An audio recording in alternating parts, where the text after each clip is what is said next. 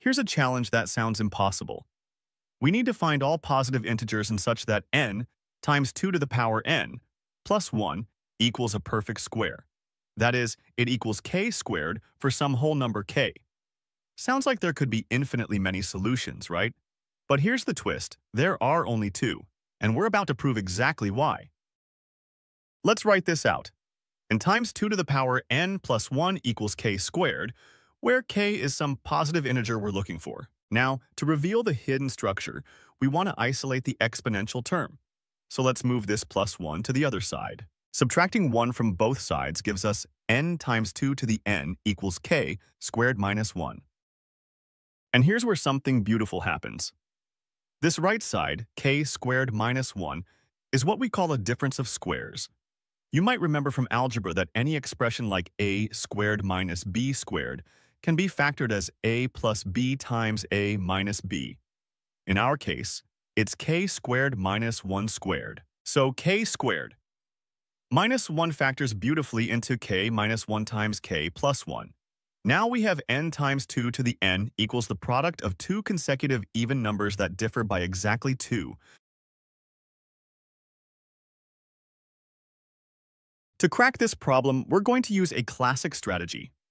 We'll split our analysis into two cases, when n is odd and when n is even. Let's start with odd n.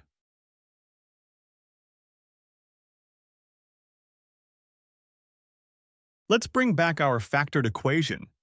When n is odd, we need to figure out what this tells us about k. First observation. The left side, n times 2 to the n, is always even. Why? Because we're multiplying by a power of 2, which is always even. Going back to our original equation, k squared equals an even number plus 1, so k squared must be odd. And if k squared is odd, then k itself must be odd. This is crucial. Now, if k is odd, what does that tell us about k minus 1 and k plus 1? Well, 1 less than an odd number is even, and 1 more than an odd number is also even. So both factors on the right are even. Here's a beautiful fact. K minus 1 and k plus 1 are consecutive even numbers. Think of 6 and 8 or 10 and 12.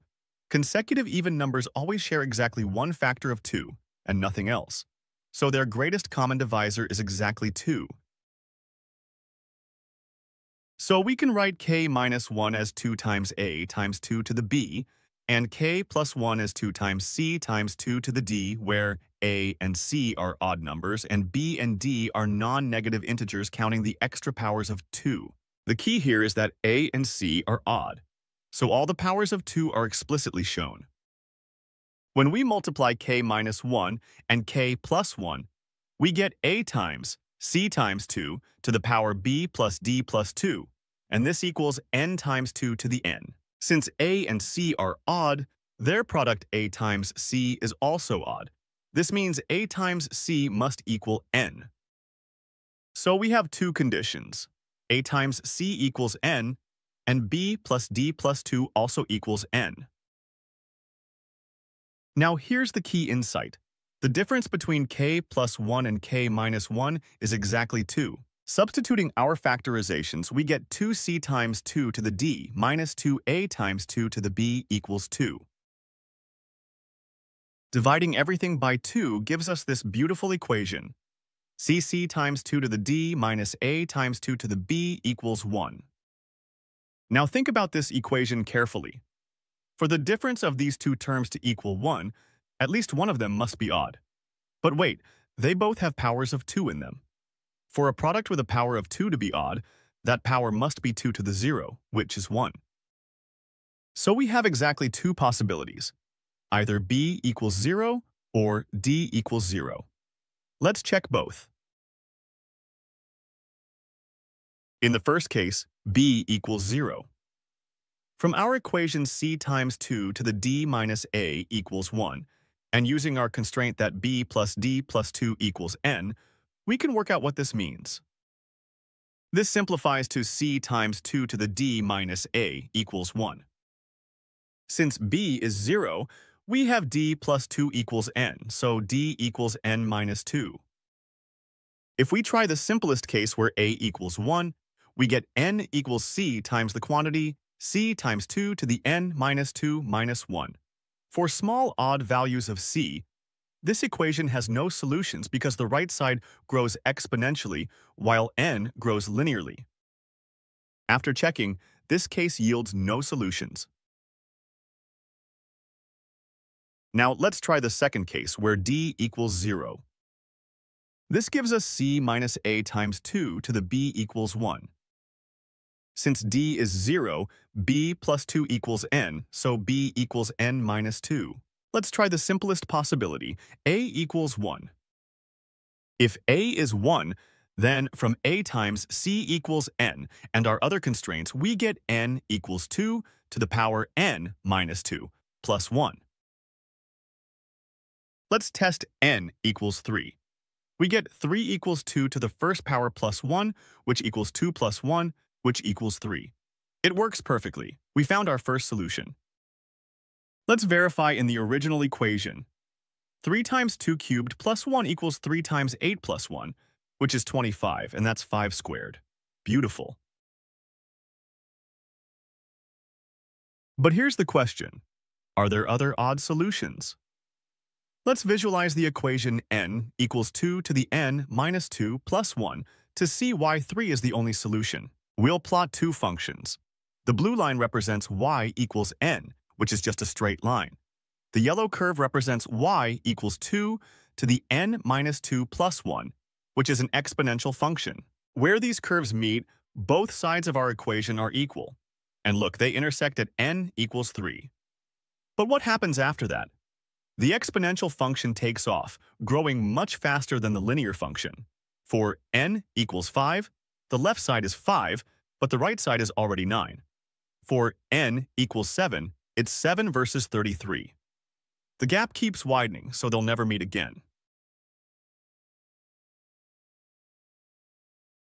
So for odd n, we have exactly one solution, n equals 3.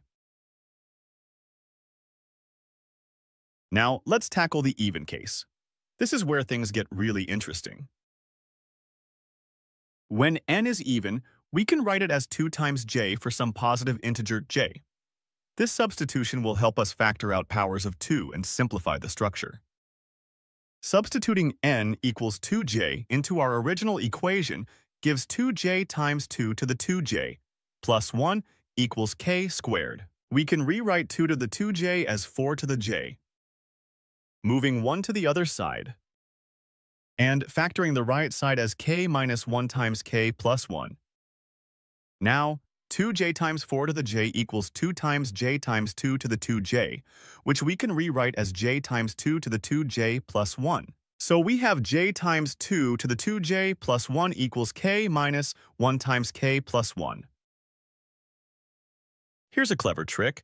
Since k squared is odd, k must be odd. So k minus 1 is even. Let's write k minus 1 as 2x. Then k plus 1 is 2x plus 2, which equals 2 times x plus 1. Substituting these in, this simplifies to j times 2 to the 2j plus 1 equals 4x times x plus 1. Dividing both sides by 4 gives us this beautiful result. J times 2 to the 2j minus 1 equals x times x plus 1. Look at the right side. X and x plus 1 are consecutive integers. And here's a key fact. Consecutive integers are coprime. That means they share no common factors. Think about it. 5 and 6, 10 and 11. If a number divides both, it would have to divide their difference, which is 1. So they can only share the factor 1. So the greatest common divisor of x and x plus 1 is exactly 1. Since x and x plus 1 are coprime, the entire power of 2 on the left, 2 to the 2j minus 1, must divide entirely into either x or x plus 1. It can't be split between them. This gives us two scenarios to check. First, suppose x plus 1 gets the entire power of 2, so x plus 1 equals 2 to the 2j minus 1. Then x must equal j. Substituting x equals j into x plus 1 equals 2 to the 2j minus 1 gives us j plus 1 equals 2 to the 2j minus 1. Let's test j equals 1. We get 1 plus 1 equals 2 to the 2 times 1 minus 1, which is 2 to the first, which equals 2. And look at that, 2 equals 2. We found a solution. Since j equals 1 and n equals 2j, this means n equals 2. Let's verify. 2 times 2 squared plus 1 equals 2 times 4 plus 1, which is 9. And that's 3 squared. Perfect. But is j equals 1 the only solution to j plus 1 equals 2 to the 2j minus 1? Let's visualize it. The blue line is y equals j plus 1, growing linearly. The yellow curve is y equals 2 to the 2j minus 1, which is an even steeper exponential than before. They meet at j equals 1, but then the exponential explodes. For j equals 2, the left side is 3, but the right side is already 8. The exponential dominates completely, so they never intersect again. We need to check the other possibility. What if x gets the power of 2 and x plus 1 equals j? This gives us 2 to the 2j minus 1 plus 1 equals j. Testing j equals 1. 2 to the first plus 1 equals 3, which definitely doesn't equal 1. For any j greater than or equal to 2, 2 to the 2j minus 1 is vastly larger than j. For j equals 2, we'd need 8 plus 1 to equal 2, which is absurd. This case has no solutions. So for even n, we have exactly one solution, n equals 2. Let's bring it all together. We divided the problem by whether n is even or odd, covering all possibilities. For odd n, the only solution is n equals 3. For even n, the only solution is n equals 2. There they are, just two beautiful solutions. N equals 2 and n equals 3 are the only positive integers that make n times 2 to the n plus 1 a perfect square. What started as a seemingly open-ended problem with potentially infinitely many solutions turned out to have exactly 2. The power of algebraic structure and careful case analysis revealed this elegant result.